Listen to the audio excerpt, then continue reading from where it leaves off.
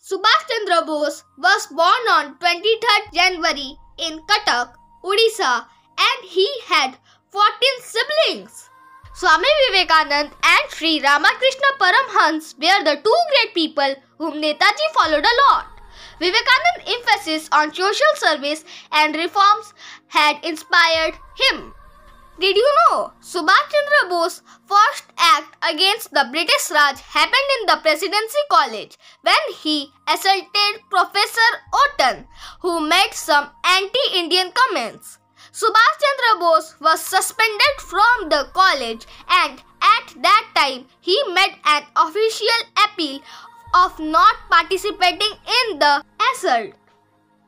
One of the most esteemed, determined freedom fighter, the real mastermind behind the Azad Hind Fauj, Indian National Army, who fought for incredible India.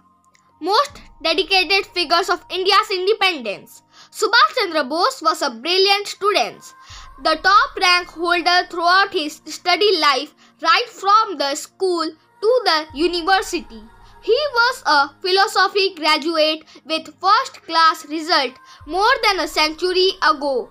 That is in 1918, when the literacy rate of India was very low. Though he resigned from the job of the Indian Civil Service, he actually stood at its 4th rank in 1919, and the reason why he quit the job was that he did not want to work under the British leadership. He was the one to quote Jai Hind, one of the most popular slogans.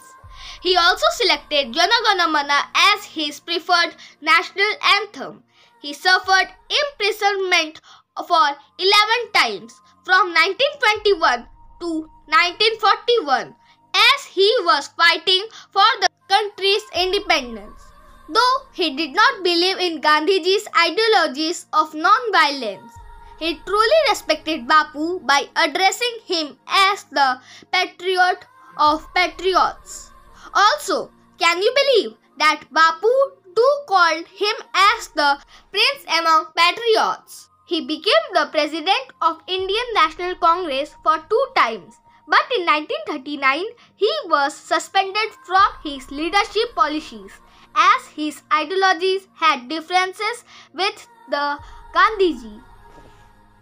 He was the editor of the Forward newspaper and writer of the book entitled The Indian Struggle. He also started newspaper Swaraj and the Azad Hind radio station in Germany. The death of Netaji is one of the biggest mysteries in India's history. It is assumed that he died in a plane crash from Japan near Taiwan on 8th August 1945. But there are still arguments against it, and hence death remains a mystery. There are many other reasons to respect Netaji, but this is all for this video. See you in the next one. Till then, Jai Hind, Jai Bharat.